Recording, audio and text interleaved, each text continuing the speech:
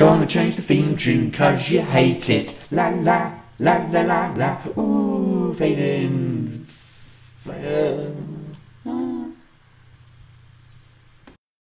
Hopefully what you're seeing here is my desktop, and the reason I'm showing you this is because something I was talking about yesterday in my video, which worldview is more likely to come to the correct answer regarding living in a virtual reality. The question that was raised by one of the commentators was, how would you provide the detail in a simulation? So he's saying that, you know, for every particle, for every atom in the simulation, you'd need more than one atom to create that. So you'd have something, you know, that had to be more powerful than the entire combined power of the universe to run it.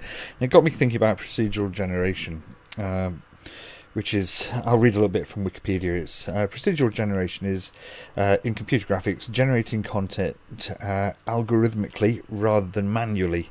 And in video games, that means graphic content for a game can be created by the host computer instead of the pre-rendering artwork being included with the game package. Now, I had a little look around, and this is a game called, I think it's Kruger. Let me just double check. I think it's Kruger, something like that. If it isn't, I will, well, we'll see in a moment. Yeah, Krieger, here we go, .Krieger, with 2 Ks at the beginning. It was written, 10 years ago. So I'm going to open this up. Now this, first, I want to show you something here. Let's see, get info. This is 97k. The whole package is 97k.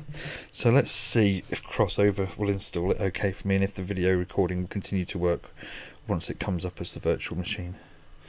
So I'll just wait for Crossover to start. So the point I want to make with this is that with a very small amount of information, you can do a huge amount with your host computer. Now you can hear my fan whipping up there on my computer. So let's install it into Windows XP. Okay, that's fine. Yeah, that's not a problem. Okay, that's fine. Okay, so just waiting for this to update. I actually need it to do that. Okay, so let's install it to Windows XP bottle on my virtual Crossover machine. Let's see if this continues to record. Now, here we go. Hopefully this is recording still what's going on the screen. If not, this video is not going to make any sense. But I've got audio up, so that's good. There's nothing showing my other desktop, so that's interesting. Hopefully this is recording. So this is loading the game. Now remember, this is 97k. The thing that's lost some of the detail is obviously the sound on it, which isn't very good. You'll be able to hear it in the background here. That bit's not bad. This is only chapter 1. So let's see what this game actually plays like. So, start a new game. And this, 97k, sounds not too bad. It's a little bit better through my better speakers than it was just through the laptop speakers last night. Oh, I'm getting zapped by something. Oh, fuck off. Fuck off, you little fuckers. These little buggers are trying to get me. But this is what's crazy about this game. It's... Let's kill these cunts. Okay, let's see if we can find anything else here.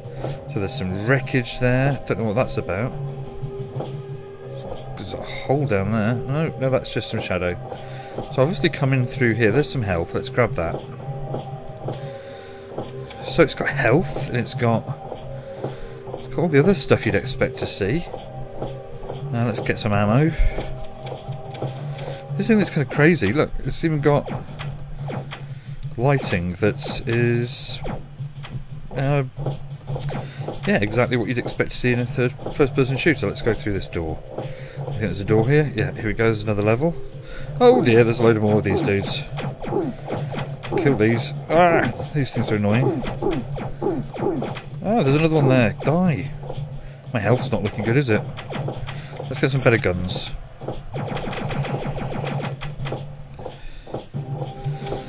See, the sound effects are really piss, but So the point of this is that the game itself is just a really standard first-person shooter, but 97k. Oh, that's some more baddies in here. Are they all dead? Yeah. Anyway, let's come out of that. Exit Krieger. There we go. So you can see how tiny that was. Hopefully this is still recording everything. But that was done with a very small amount of information. And other games such as Elite and various other things have used similar techniques. So it's possible that with a very small amount of computation, maybe you could create a universe. But anyway, I just thought I'd throw that out there. I'll be making some more information in another video later on, but I want to show you all that first. Okay, thanks for watching.